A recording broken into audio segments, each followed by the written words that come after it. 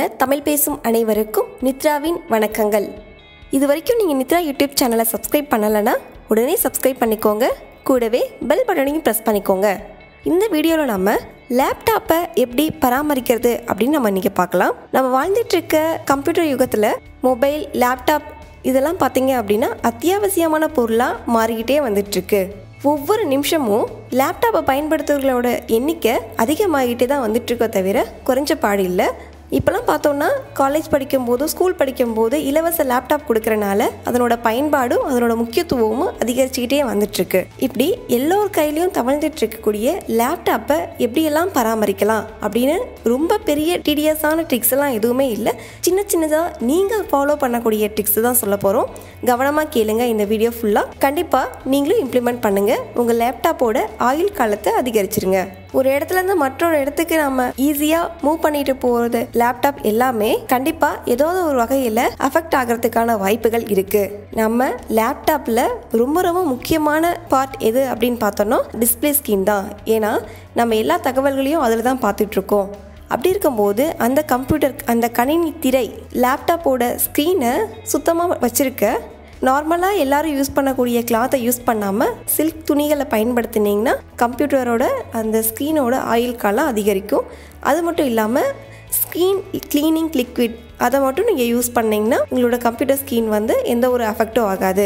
ரொம்ப கரடு முரடாக இருக்கக்கூடிய துணியோ அல்லது வெறும் கையாலேயோ நீங்கள் வந்து கணினி ஸ்க்ரீனை வந்து க்ளீன் பண்ணக்கூடாது. அப்படி ஏதாவது பண்ணோம் அப்படின்னா அதில் கீறல் விழுந்துடும் அல்லது நம்மளோட கை தடங்கள் வந்து அதில் பதிஞ்சிரும். அது மட்டும் இல்லாமல் அழுத்தமாக நம்ம துடைக்கிறதுனால அந்த கம்ப்யூட்டர் ஸ்க்ரீனுக்கு டேமேஜ் ஆகிறதுக்கும் வாய்ப்பு இருக்குது. அதனால் எப்போவும் கம்ப்யூட்டர் க்ளீன் பண்ணும்போது, எஸ்பெஷலி நீங்கள் உங்களோட டிஸ்பிளேவை க்ளீன் பண்ணும்போது அதுக்காக கொடுக்கப்பட்ட கிளாத்ஸை நீங்கள் யூஸ் பண்ணிக்கோங்க. கம்ப்யூட்டருக்கு மெயின் எதிரி அப்படின்னு சொல்லி நம்ம பார்த்தோன்னா ஒன்று தூசி, இன்னொன்று ஈரப்பதம். நீங்கள் பயன்படுத்தக்கூடிய இடங்களில் தூசியோ அல்லது ஈரப்பதமோ இல்லாத மாதிரி பார்த்துக்கோங்க.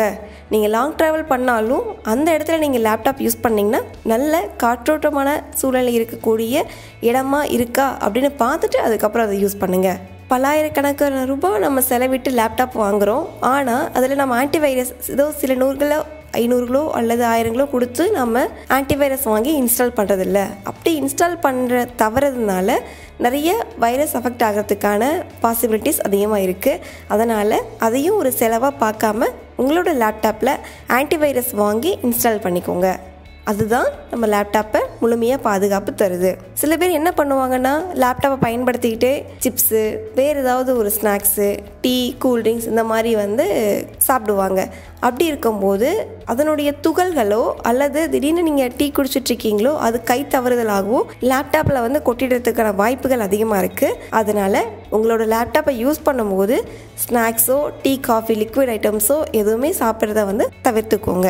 உங்களோட லேப்டாப்பை ஒரு இடத்துலேருந்து மற்றொரு இடத்துக்கு நீங்கள் மூவ் பண்ணும்போதோ அல்லது நீங்கள் ஒரு பேக்கில் போட்டு வைக்கும் போதோ லேப்டாப்புக்கான பேக்கில் போட்டு வைங்க.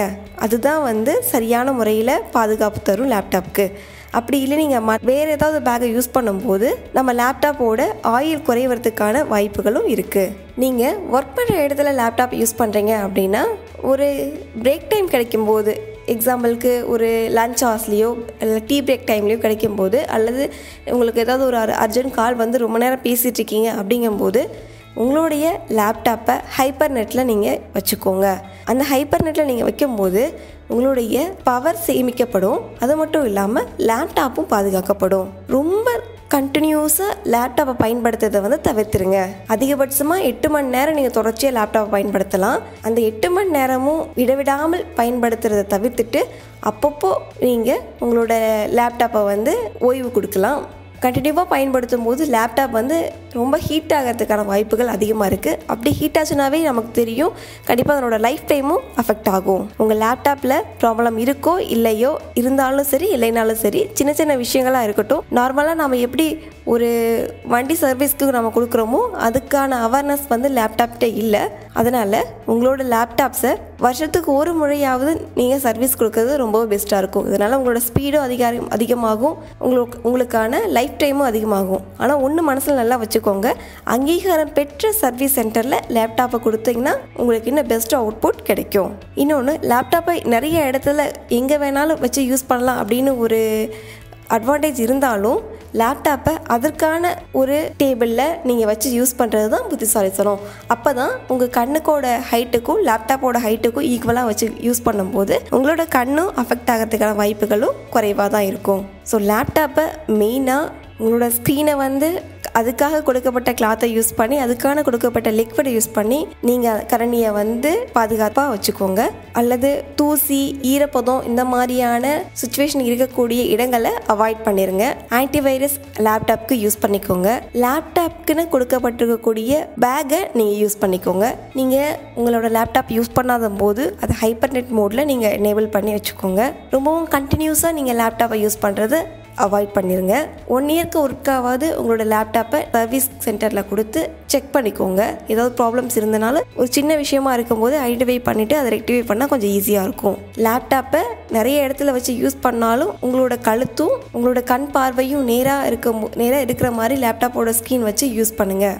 ஸோ இந்த வீடியோவில் லேப்டாப்பை பராமரிக்கிறது எப்படி அப்படின்னு சொல்லி சிம்பிளான ட்ரிக்ஸ்லாம் யூஸ் பண்ணி பார்த்துருக்கோம். அந்த சிம்பிளான ட்ரிக்ஸ் எல்லாமே நீங்கள் கண்டிப்பாக இம்ப்ளிமெண்ட் பண்ணுங்கள். இது தவிர வேறு ஏதாவது உங்களுக்கு லேப்டாப்பை பராமரிக்கக்கூடிய டிப்ஸ் ஏதாவது தெரிஞ்சாலும் கமெண்ட் பாக்ஸில் மறக்காமல் கமெண்ட் பண்ணுங்கள் எங்களுக்கு. இந்த வீடியோ உங்களுக்கு பிடிச்சிருந்தா லைக் பண்ணுங்கள், ஷேர் பண்ணுங்கள். மறக்காமல் நித்ரா யூடியூப் சேனலை சப்ஸ்கிரைப் பண்ணிக்கோங்க. நன்றி.